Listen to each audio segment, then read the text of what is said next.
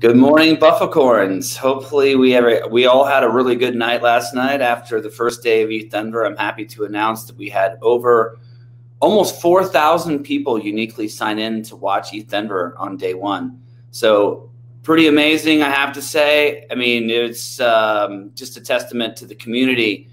If you haven't had a chance yet, go check out the art exhibits. Come to the Gamer Jive virtual event space today. And tonight there's a free roll poker tournament with a 15 ETH prize, or excuse me, 20 ETH prize. So with the, the numbers and where they go, it seems to be a pretty interesting thing. It could be fun tonight. We're just gonna cut right into the beginning of our programming today. So I'm happy to introduce Joel from Ceramic 3 Box Labs. So see if we can get Joel in here. Joel, how are you doing? Hey. Pretty good. Well, it's actually the afternoon here, but good morning here, good afternoon there. That's the beauty of doing an international event, right? We have actually people that it's the middle of the night too. So take it away. It's all yours. All right, cool. So hi everyone. So I'm a co-founder of 3 Box Labs, and recently we've been working on like the next upgrade of 3 Box, which is called IDX. And I'm gonna jump into kind of how you build applications with IDX, but first I'm gonna give you an overview of what IDX is and kind of the structure of it, and like why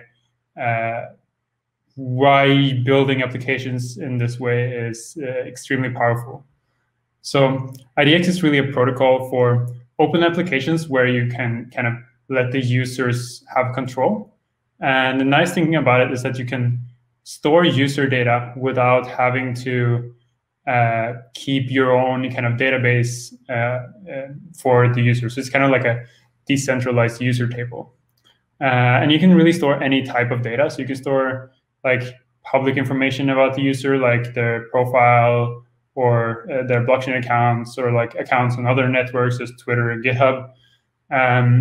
Or you can store private information that's encrypted to only the user or selectively disclosed to other users. You could store links to data that live elsewhere, such as like textile databases or BTB databases live directly on IPFS or Filecoin, or point to something on Arweave or some other blockchain or peer-to-peer database.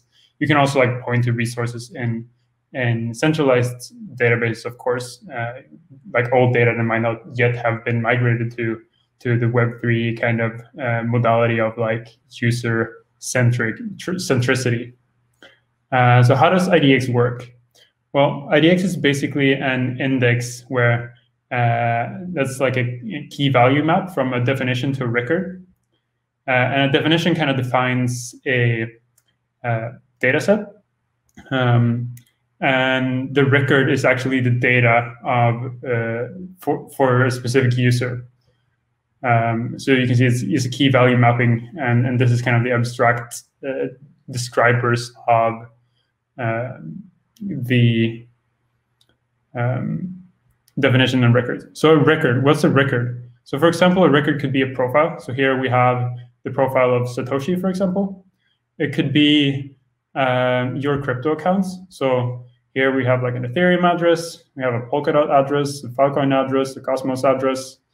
It could be a list of blog posts, and these blog posts doesn't need to live in the record itself. They could live, here we have a blog post on Ceramic, here we have a blog post on IPFS, and here's a blog post on Medium. And it could be a social graph, so like a list of other identities that you're following, and this is just like an array of the IDs. So that's kind of what the records could be like. So each individual user, of course, have their own record, but the definition is more global than that.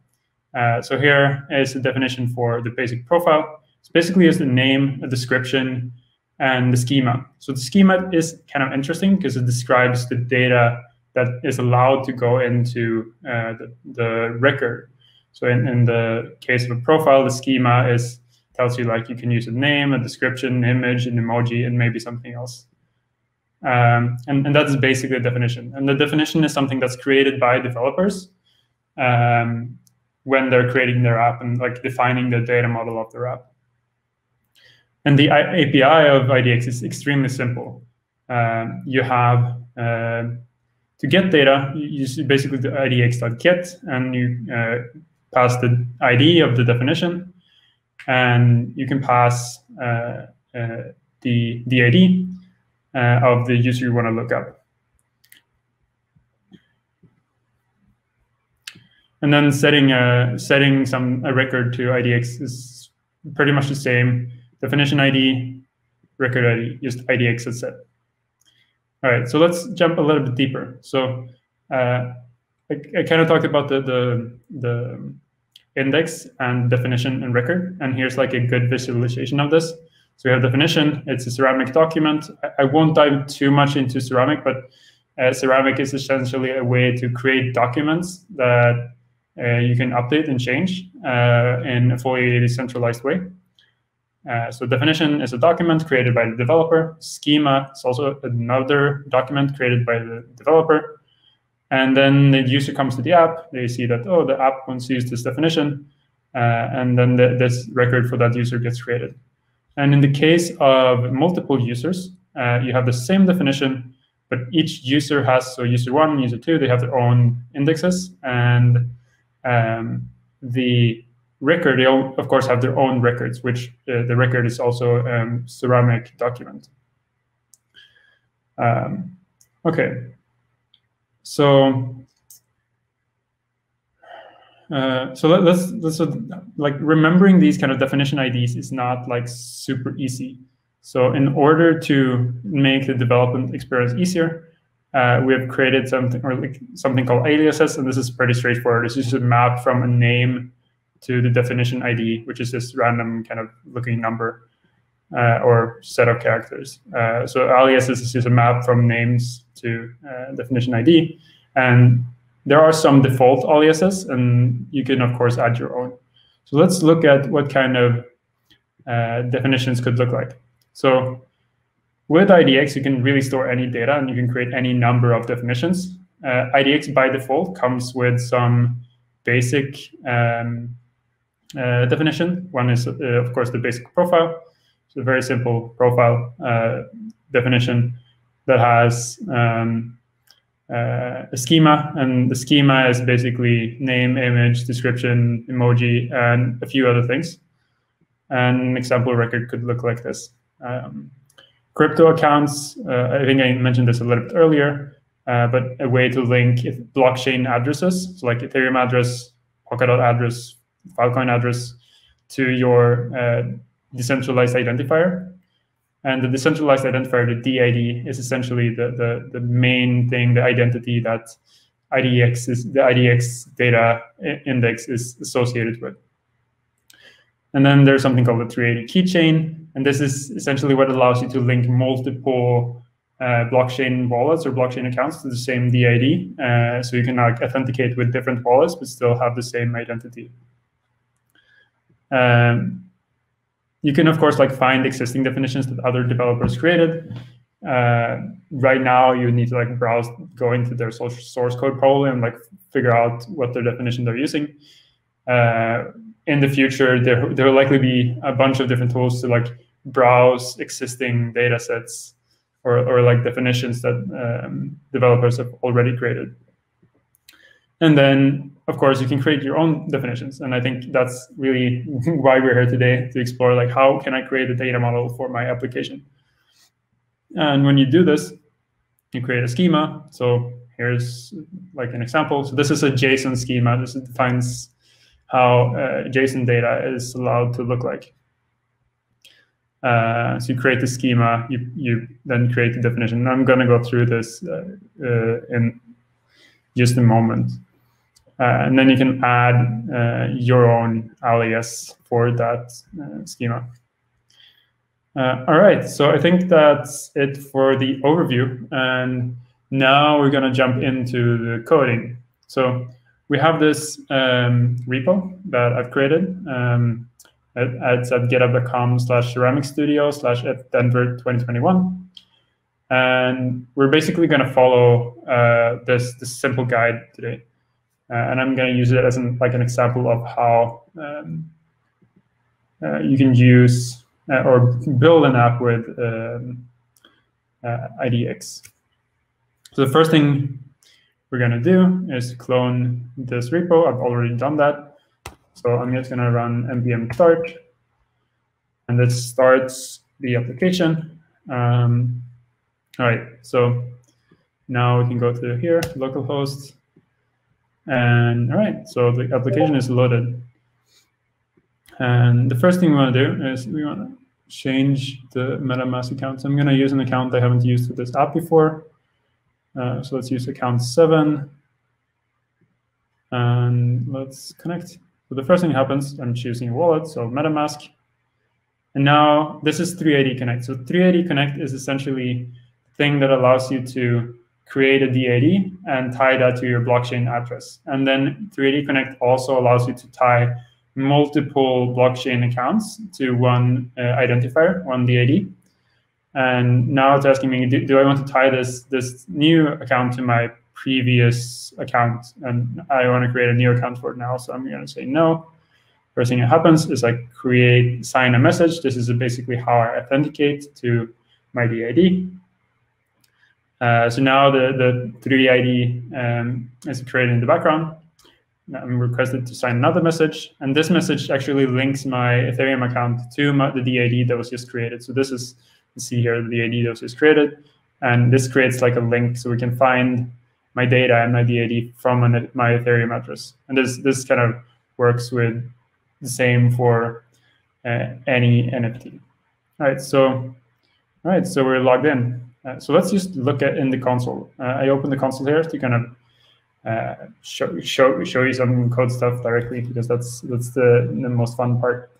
All right, so the first thing we're going to do is we're going to await IDX and get index. So the index is just the mapping from definitions to records, and we can see here that we have two definition and records in our IDX, and just looking here, we can't really see what they do that much. But I know that we have one that's like crypto accounts, because I just linked my Ethereum account to my DAD. So let's load that.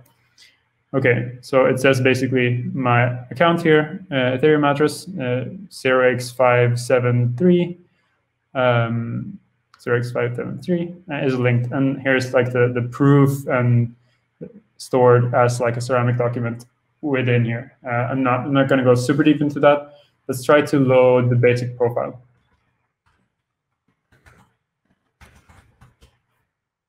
Okay, so nothing was set here. So we're actually just going to add data to our basic profile. And this application is already prepared with like a simple function that sets your basic profile. So let's do that. And the code here is really simple, and I can actually show this first. So I hope this isn't too small. I might want to zoom in a little bit. So let's look in the app code. So we have function here called update profile. And really what it does, it's very straightforward. It takes the name and the description from the fields here, and then does idx.set basic profile name and description. All right, and that's it. So let's coffee and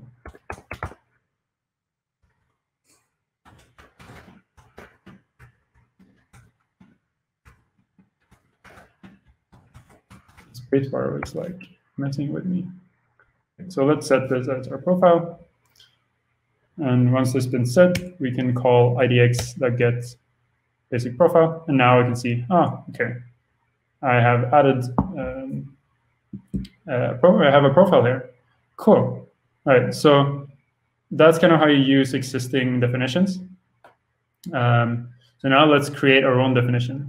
So this example app is a note-taking app, but it's secret notes. So the notes are encrypted to myself, but they can also be encrypted to one of my friends. And this app will store data directly in an IDX record. You can imagine this app being built where the data is actually stored on each individual node is stored on a separate IDX document, which would allow us to update individual nodes. But for simplicity's sake, we're just going to create a definition that allows us to store encrypted data directly in the record. So let's look at the description here of how we do this. So the first thing we need to do is install the Ceramic CLI and the IDX CLI. So I've already actually installed these. So I'm just gonna run the Ceramic daemon. So up until now, this application, this is running against a public Ceramic node that you can try to use for development purposes. But to make it easy to kind of publish schema and publish our definition, we want to have those on our own node that we have on our own computer. We're going to run a local Ceramic node, and this Ceramic node connects to the Clay testnet of Ceramic, so we can actually send and view documents across these nodes. So then now. Let's create a DAD locally in our development environment. So now I'm going to use the IDX,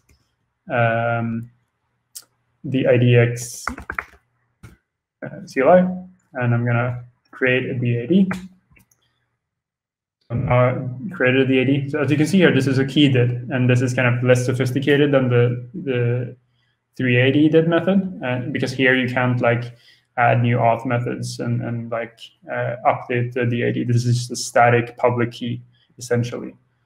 So now we want to create the schema. So schema publish, and we're going to use the local DAD that we just created.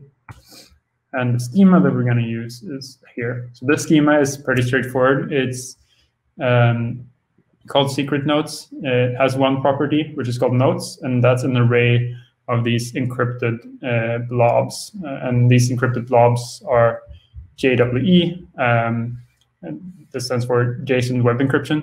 If you're interested in that stuff, like how encryption works and how authentication works and how that works with IPFS, I'm going to have a talk tomorrow that kind of goes through all of that in much more detail. So I'm going to copy the schema, and I'm going to go back to my console, paste it, and now the schema just got published to my Ceramic node. And the next thing I want to do is I want to do IDX, definition, and so I created this command before, but I'm going to remove and use the schema that was just created. So copy that, paste. So what we do here is we set the schema of the definition we created to the schema we just created, set the name of the definition and to secret nodes, and we set the description to secret nodes for myself and others. Actually, myself and friends. Okay. Let's see. So okay, now we just created this definition. So what's this definition actually like? How does it look like? Well, we can actually, so now this exists on my local node. So we can do Ceramic, we can do show. Oh, that's not good. I need a space. So this is the content of it. We can also actually load this directly from the Clay gateway. So gateway clay.ceramic.network/API/documents, and let's paste the document ID. And now we loaded the document from the gateway. And this contains a bit more information because this is the entire state of the document, not only kind of the content. Anyway, okay. So yeah, what happened there is like the gateway loaded the document from my local node on my computer. So the gateway is actually run by 3Box Labs infrastructure. So that's the two Ceramic nodes communicating with each other. Okay, so now that we actually created this, let's see, where did it go? Yeah, here. This mission, we can go into our IDX setup here, and we have this all ASS array and we can just paste that here. And now we call create IDX. We create an instance of IDX and pass ceramic and aliases, and essentially just create an IDX instance that has our definition included. All right, so let's look at what this application actually does and like how it does it. So let's connect here again. So we have two different functions here we can perform. One is create a node and one is to view a node. And creating a node, we can either include a recipient or just have the node for ourselves. So very secret. I'm just going to create this secret node. And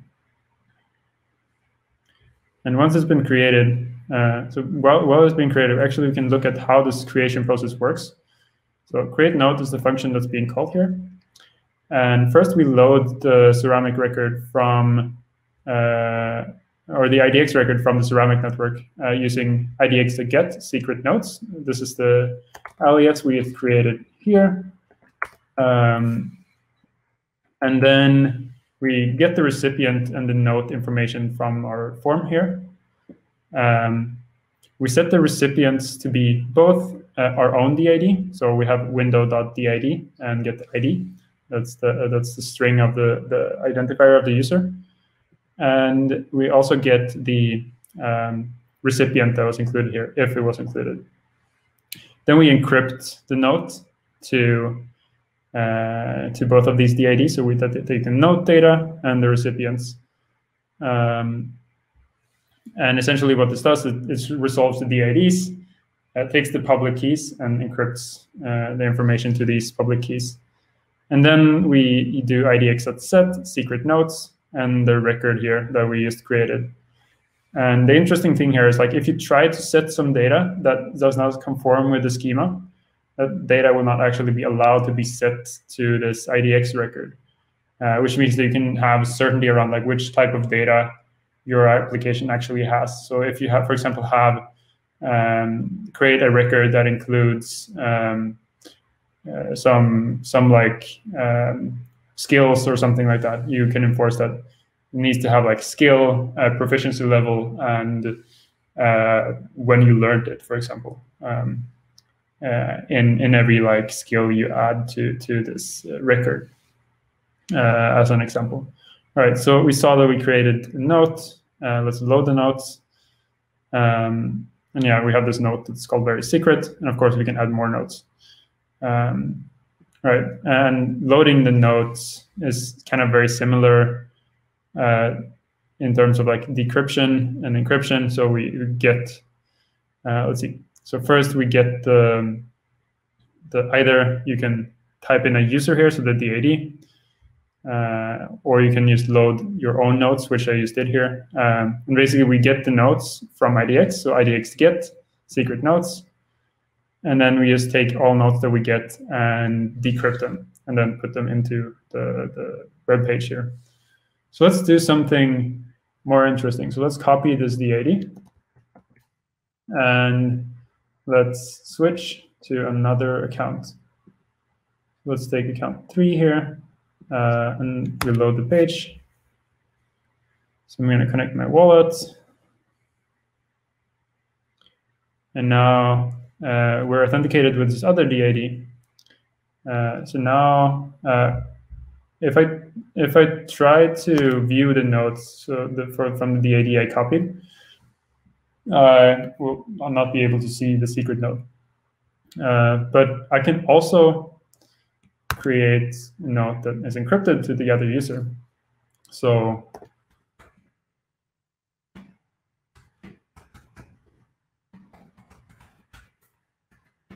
let's create this node.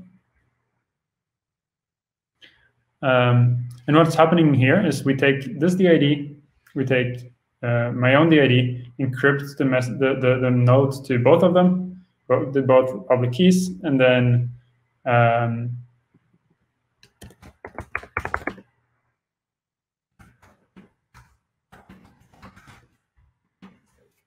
Yeah, and once they've been encrypted, they're added to the ceramic record of my user, like this user that's currently authenticated. And super secret. And we can create, of course, like something that's not to the other user. So let's do this and let's see how it looks like. So we don't actually want to load from the ID of the other user. We're going to load our own data. All right, so this is pretty straightforward. The cool thing now is that we can see that we get the recipient here, and we see the name of the recipient because we filled out the basic profile of this before. So we have hello fellow hacker enjoying ETHDenver, and this is a super secret node. All right, so let's copy the DID of this user, and then let's go back to the other user. So I think this was account 7, and let's reload. Let's connect again. Now let's paste the DID of the user we were authenticated with just before this. Let's try to load the nodes. Okay, so now we see that I see these nodes that the other user created, but I don't see the super secret nodes. So we can kind of do this kind of selective disclosure kind of thing. Cool. All right, so one thing that might be a little bit annoying is like now I have this dead DID, and this has this like long thing, and it's like different from the Ethereum account. And maybe I just don't know the Ethereum account of the other user. How can I load their nodes without that? So let's remove that, and can I actually just load it from the Ethereum address? Let's try. Let's paste that here and load it. So this is the Ethereum address of the same user that used creators. And yeah, it works the same way. And this is going to be built into IDX, but right now it is not. So we need to like have this helper function that's basically just called ETH address to DID. And what this does is it takes a blockchain address and converts it into a DID. And this, of course, only works if this blockchain address has actually created a DID in the first place. But this allows you to like find a public encryption key of that blockchain account, and because they have a DID. So usually blockchain accounts don't have like public encryption keys. They're just like a hash of a public signing key. So what we do is we use the Ceramic API. We create a document. This document is called Kype10 link. Kype10 is like a standard for representing blockchain accounts in an agnostic way. So we can represent Ethereum, Bitcoin, Filecoin, Polkadot, Cosmos, all of Near, like all the different chains.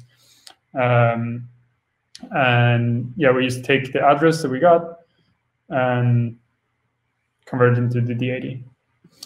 Okay, so that's this for this application. As you can see, like this was very focused on one specific use case, but really you can use IDX for any type of kind of data model that you want to have in your application where you want to store user data. And it's really kind of straightforward to create these schemas that enforce the data to be formed in a specific way. And you can store data like directly in the records, as we did here, like either public or encrypted, or you can store references to data that's like on Textile or some other peer-to-peer database or on some centralized database. All right. Well, I hope you enjoyed this tutorial, and good luck on the hackathon. And yeah, thanks. Thanks, Joel. Good to see you. We really appreciate the time that you put into that. It was very informative, and I'm sure that everyone's going to get a lot out of it. Come check out the Ceramic and 3Box Labs event space later on in GamerJibe. They'll be there to answer your questions, or in Discord or in Vertly. So make sure you engage with them. They've got some really interesting things happening.